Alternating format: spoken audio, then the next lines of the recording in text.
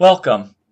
In these videos, I'm going to highlight the most useful Game Genie codes. That is, codes that will make you want to play these classics again and again.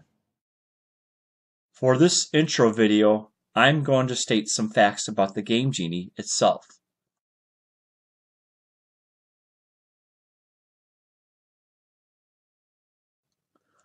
Okay, you've no doubt read about how putting two Game Genies together, if used by brute force, you probably most likely break them.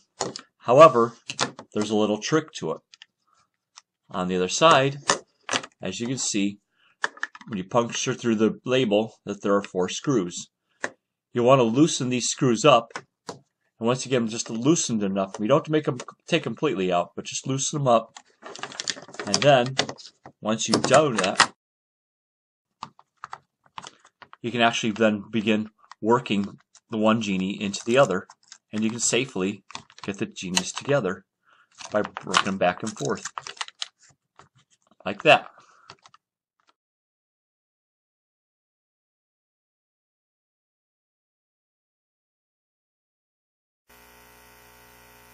Just in case you were wondering, yes, there are codes that will affect the second Game Genie's code screen.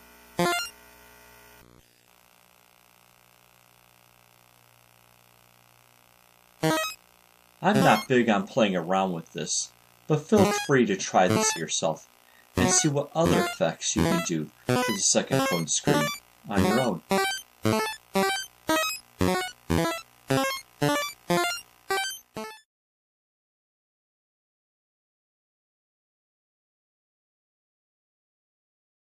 Everyone is familiar with multiple versions of games, but did you know that there's different Game Genies?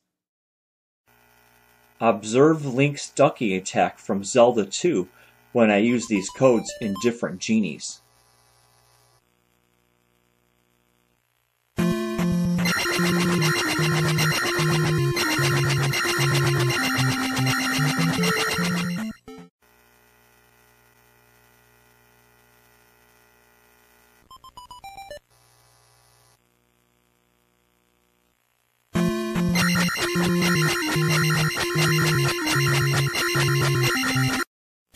Stay tuned for additional videos, and don't forget to subscribe.